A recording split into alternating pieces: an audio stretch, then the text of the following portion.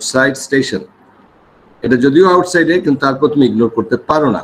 কিন্তু এমন যদি হতো যে তুমি দেখলা এটা এখানে কোনো এরিয়া পাওয়া যাচ্ছে না, এটার এরিয়া সব বাইরে হয়ে গেছে, তাহলে সেটাকে তুমি ডিসকার্ড করতে পারো। কিন্তু এই ধরনের কেসে you have to include this station. এখন এখানে যদি আমি ধরে নেই যে তোমার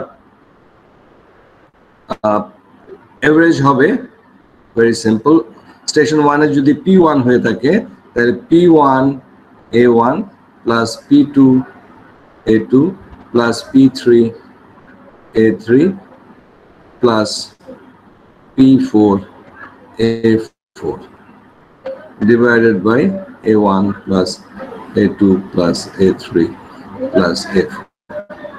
ঠিক আছে, এটা কি বুঝতে পেরেছো? গতদিন আমি ক্যাচমেন্টের ভিতরেই শুধু স্টেশন কনসিডার করেছিলাম, সেটাও করা যায়। এবং বাইরে যদি আমি স্টেশন দিয়ে দিই তোমার কোশ্চেন পেপারে, দেন you have to solve it. You just simply you cannot say I ignore it. তোমার করার পরে যদি ভিতরে কোনো এরিয়া এটা ইনফ্লুয়েন্স না করে থাকে, তখন তুমি বলতে পারো যে it's not influencing any area of the catchment, so আমরা এটাকে বাদ দিয়ে দিতে পারি। সেটা কেমন আমি তোমাকে এখানেও দেখাতে পারি। অনেক সময় হয় কি, এই ক্যাচমেন্ট আছে তোমার এখানে একটা স্টেশন, এখানে একটা স্টেশন, এখানে একটা স্টেশন এবং এখানে একটা স্টেশন। এখন এটাকে যদি তুমি যোগ দাও,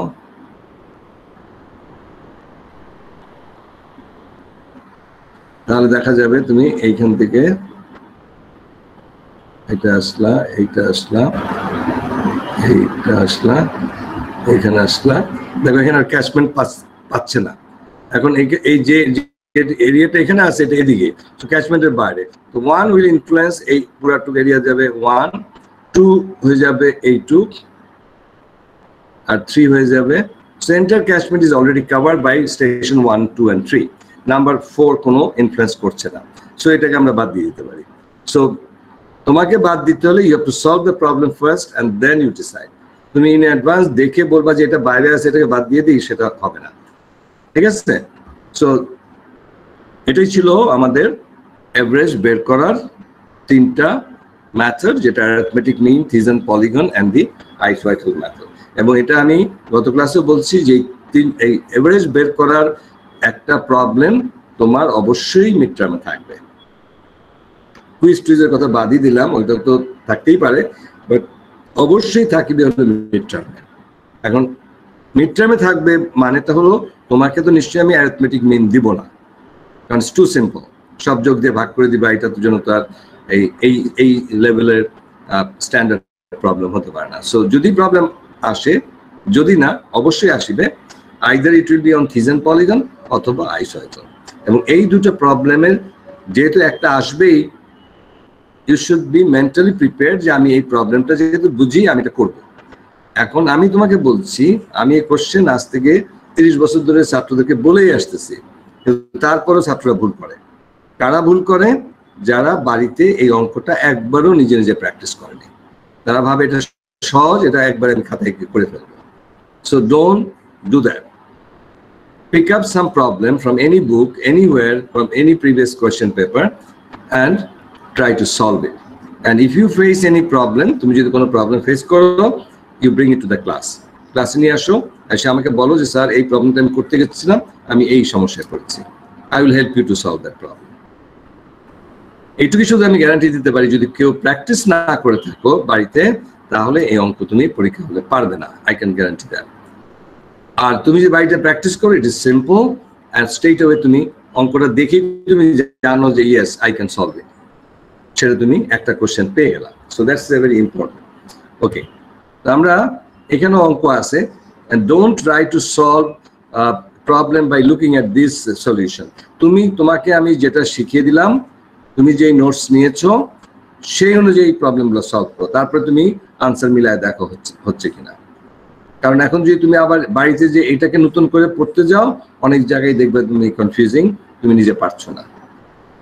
যদিও is nothing different, is same, কিন্তু তোমাকে আমি যে সহজভাবে স্টেপ ওয়াইজ বলে দিছি, সেইভাবে তুমি প্রবলেমগুলো করবা। This is a polygon method. This is isoidal method. এখন আমরা last part of the specification chapter, সেটা আমরা একটু দেখি।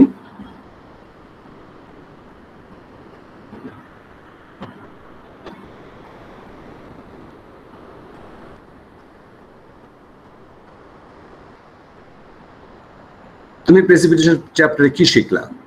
এন্টায়ার চ্যাপ্টারে তুমি যেটা শিখলা, you know what is precipitation is, the definition, the process, and how to form the precipitation, সেটাও তুমি জানো, চারটা ফর্ম আছে। what are the different forms of precipitation, 6 ধরনের, সেটাও তুমি জানো। তুমি জানো প্রেসিপিটেশন কিভাবে মাপতে হয়, রেইন গেজ। রেইন গেজ কয় ধরনের? 2 ধরনের, রেকর্ডিং, নন রেকর্ডিং। একটার উপর কি অ্যাডভান্টেজ ডিসঅ্যাডভান্টেজ আছে সেটাও তুমি জানো। তুমি জানো রেইন গেজের নেটওয়ার্ক কিভাবে করতে হয়। তুমি জানো যে বেসড অন দি ডেটা তোমার রেইন গেজ অ্যাডিকুয়েটলি প্লেস হলো কিনা সেটাও তুমি বের করতে পারো, optimum number n equal to তোমার CV divide by epsilon whole square, এটা দিয়ে। তারপরে তুমি প্লেস করার পরে কোনো কারণে যদি কোনো ডেটা মিসিং থাকে, you know how to get the missing data. যদি আশেপাশের স্টেশনের 10% থেকে কম ভ্যারিয়েশন হয় তাহলে সিম্পল অ্যারিথমেটিক মিন, আদারওয়াইজ নর্মাল ভ্যালুর সাথে রেশিও নিয়ে সেটা এভারেজ করলে তুমি পেয়ে যাও মিসিং ডেটা। নাও তুমি হ্যাভ লার্ন যে একটা ক্যাচমেন্টের মধ্যে এভারেজ রেইনফল কিভাবে বের করে। এভারেজ রেইনফল বের করলে তুমি থিজন, পলিগন অথবা আইসোটোপ মেথড দিয়ে। এখন এই যে ডেটাগুলো তোমার সবকিছু এসে গেল, এখন তুমি ডিজাইন ইঞ্জিনিয়ার যে তোমার একটা ক্যাচমেন্টে, ফর এক্সাম্পল এটা যদি একটা ক্যাচমেন্ট হয়,